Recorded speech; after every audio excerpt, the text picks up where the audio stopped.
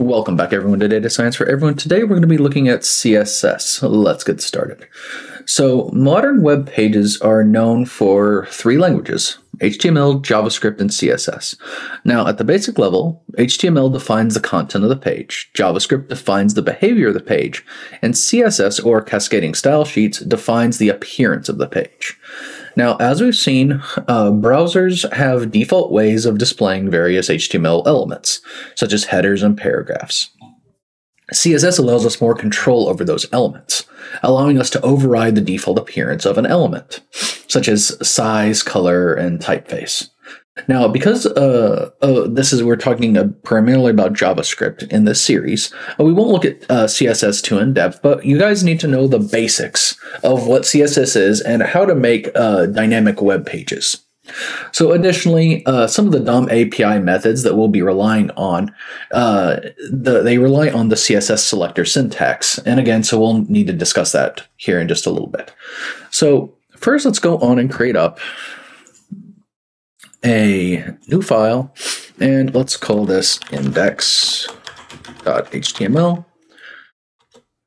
All right, and let's go on and create up a new folder here, and we'll call this 003 files. All right, we'll create up inside 003, and this is going to be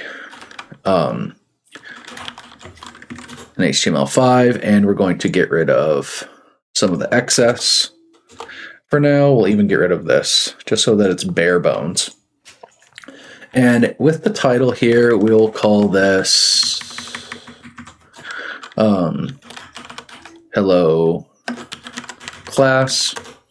We will create up a script, script src here, and we will have a script.js.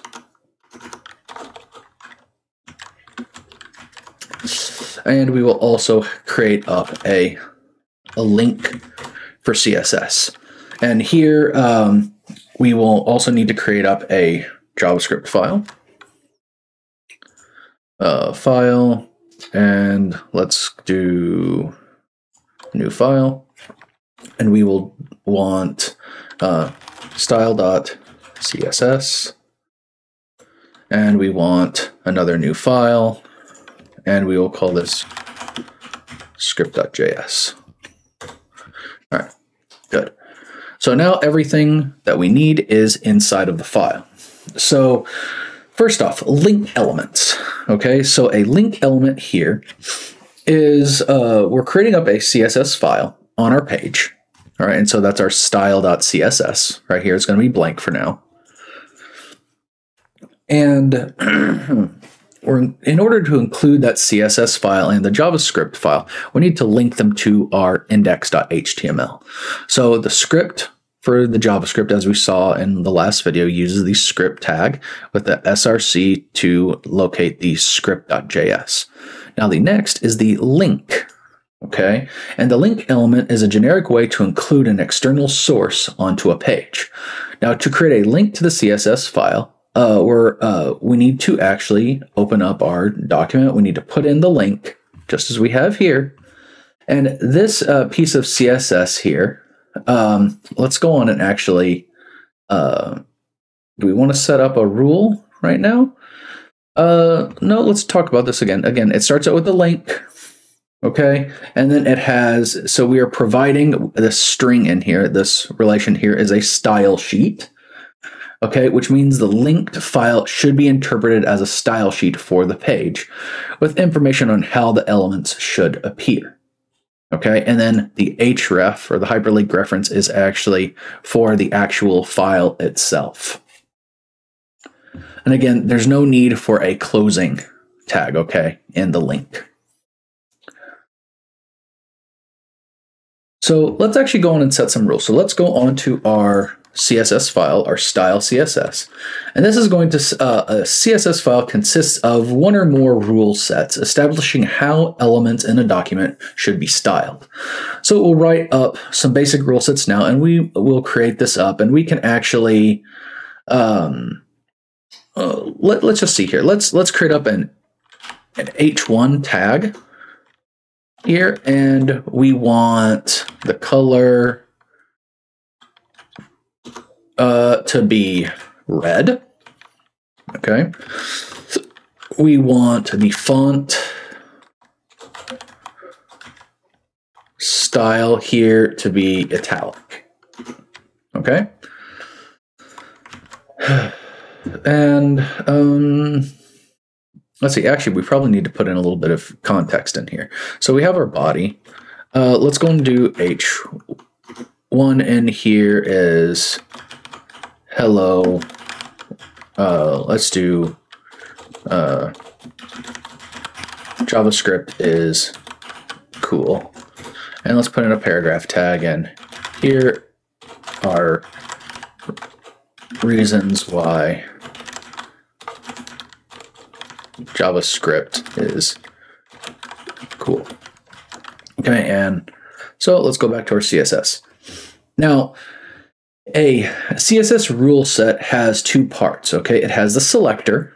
In this case, it has the H1. And it has a series of declarations which are between the braces.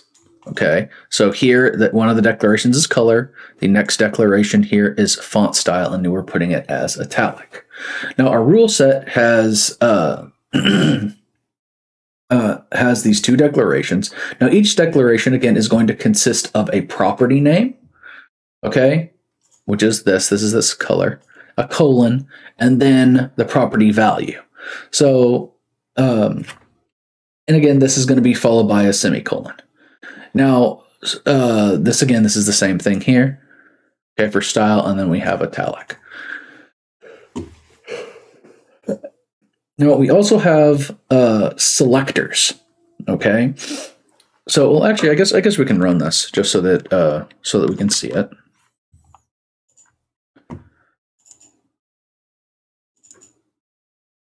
So, and if I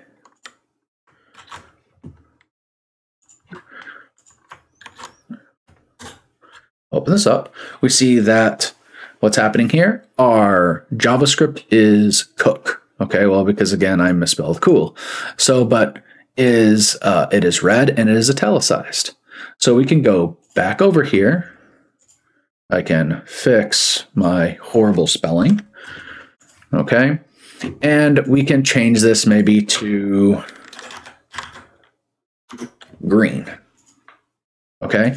Now, another thing that you can see here is that you can actually change the colorations of these items. This is within Visual Studio Code, and you'll see what happens here is that it actually changes this up to RGB, and then it'll actually automatically change the colors for you. This is kind of nice if you're not exactly sure what coloration you want. So maybe you wanted something a little bit more blue, make it a light blue, or maybe you wanted it more green, but you want it a lighter green. Okay, and then we can go back over here and refresh, and notice now this changed that text to JavaScript is cool. It changed it to green. Now, the next thing that we can do is we can create up selectors. Now, selectors help target elements in an HTML file, but CSS also lets us create specific selectors. So to take advantage of them, first we need to add in some more HTML code. So let's see here.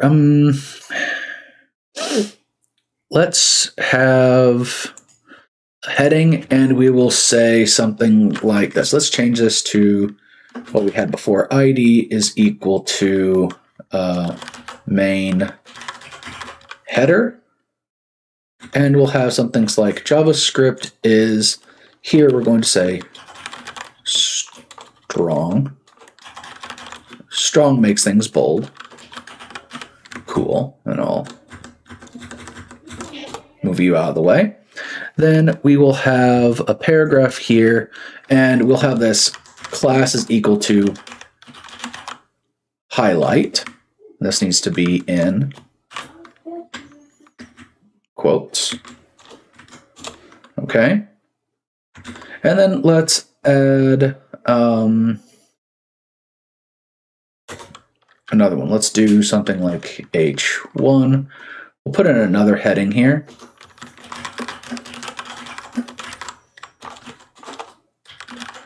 Here's another heading. And let's go on and create up another class here. And this is my second paragraph. And we're going to change this one to, again, class equals highlight. And let's go on and put in one more P class in here. And let's say, let's change this to third paragraph. Third paragraph. JavaScript data science for everyone is the best. Please like and subscribe. Okay, and let's actually take this and let's turn this to strong. All right, so we have a couple things going on in here that we can maybe highlight. Okay, so we're going to grab highlighting. We have strong. Okay, and we have a part of this that doesn't have anything in here. So how do we go about actually changing things utilizing these? Well, so first off, I'll go back over and I've added these things in here. So let's take a look at it without any CSS really in it. Okay, so notice here, this is bold. Here is another heading. Let's see, what else did we do in here? Let's maybe put in some more. Let's check JavaScript. Put JavaScript in bold here.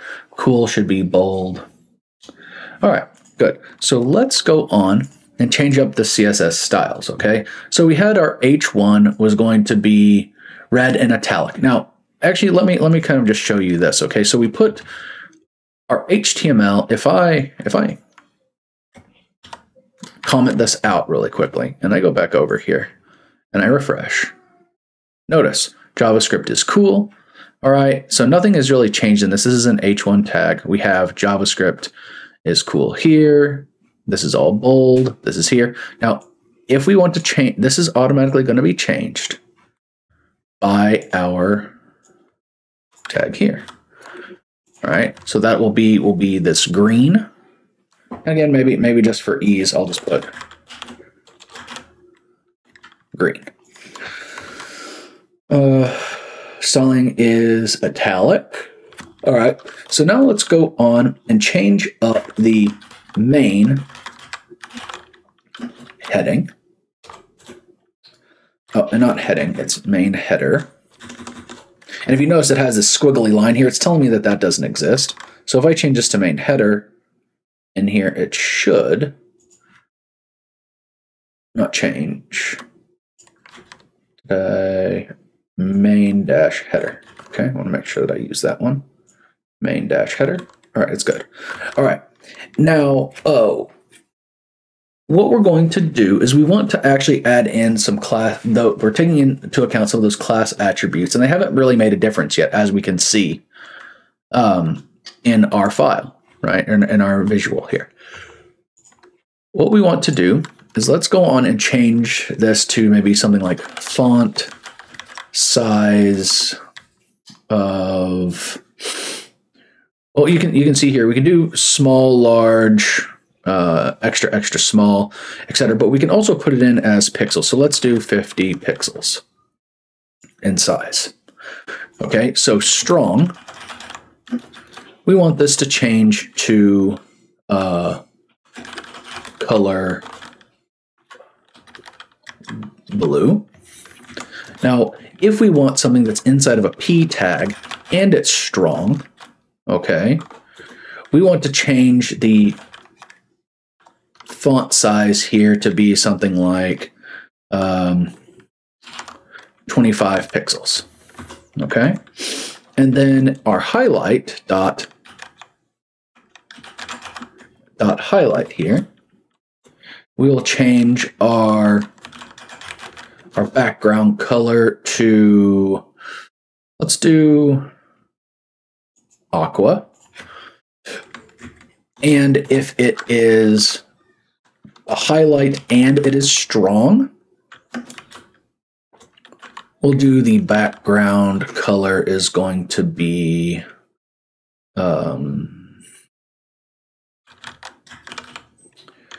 let's do yellow. Okay, so what's going on here? This CSS code uses a couple different types of selectors. Okay, now the first one is this main header here. Okay, and it is an ID selector. So an ID selector picks out the HTML element with a specific ID attribute. Okay, and the hash mark is going to be followed by the ID you want to match. So in this case, main header matches the element with the ID main header. Over here, ID main header.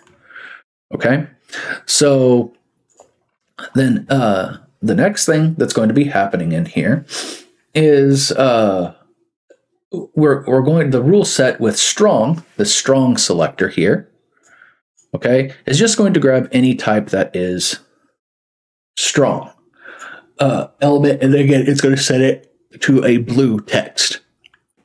Now, the P strong element, so the selector is a bit more interesting. It's a descendant selector, so which only matches a specified element if it's a descendant of some other specific element. Okay, so then finally we have highlight. Okay, this dot highlight here, which is a class selector. This kind of selector matches all elements with a given class attribute. Now, the class name is after the period. So here it is dot highlight, which will match any element with the class is equal to highlight. So class is equal to highlight for both of these instances here. Now we also have this dot highlight strong, okay, which combines a class selector with a descendant selector, and it matches any strong element that's a descendant of an element with the highlight class. So let's go on and actually take a look and see what this looks like. If I, oops, this is the wrong web page. Let's close this. Let's go on and open it back up. There we go. So notice this looks completely awful, does it not? But at least we can see here what types of things are going on, right? We can see that we have, well, one thing, we're not going to win any designer awards, but it does help us see various aspects of CSS selectors at work. So again, I would like you guys to kind of play around with this to kind of get a handle on, well, how to just change things and select things and edit things as you go along. Now, as I mentioned previously, some DOM API methods rely on CSS selector syntax. So if we right click and we hit the inspector tool here, go to console, and let's say we do document.query, all right, here, and we want the selector all, and let's say we want dot highlight.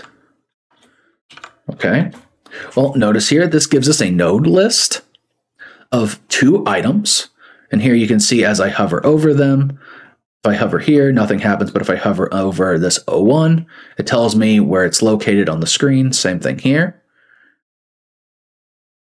Okay, so it returns a node list with 2 elements. Now, the node list is a kind of specialized array. Now, for the purposes of this course, all right, we're going to treat this like a regular array. Now, if you click on the arrow, you're going to actually see we're going to expand that node list, and you're going to see here a lot of elements. Okay, so we can actually look over these and see what all types of potential attributes that this item could have. And again, you see a lot of them are null. And again, you can scroll almost forever, but you notice here you can see the outer HTML, the outer text. Okay, you can see the type offset. You can see a lot of information in here that you can later on, if you want to grab it, you have the inner text and the inner HTML, etc.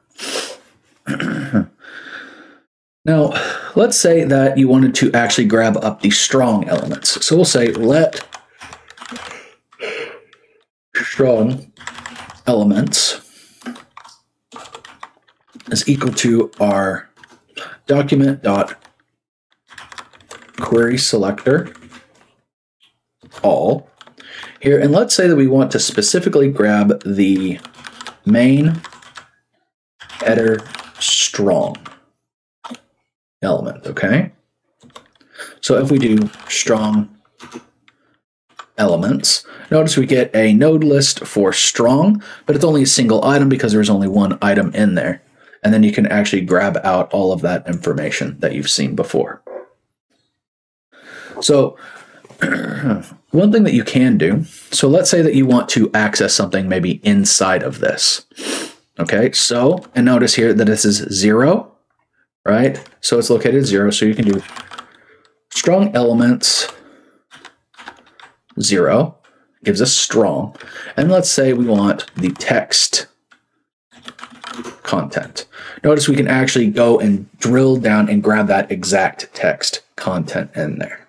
So the same thing could be said if we had saved this and we wanted to go into the second highlight and grab other information as well. So what we've seen over the last couple videos is we've talked about HTML and CSS, and we've defined how content and appearance of a web page respectively changes with them. Now, HTML and CSS are both topics that whole courses have been made about them in the future, and I expect you guys, I'll give you guys some links and everything that you want to go look around and do some more on your own with that. But this is all we kind of need to start playing with JavaScript. Now, we also talked about the DOM and utilizing the web browser's internal model of a web page, and we've also been able to manipulate the DOM with JavaScript using the DOM API, and gotten our first look at how you can utilize JavaScript to create interactive web pages. So later on in future videos, we'll start talking about event-based programming using buttons, clicks, and scrolls.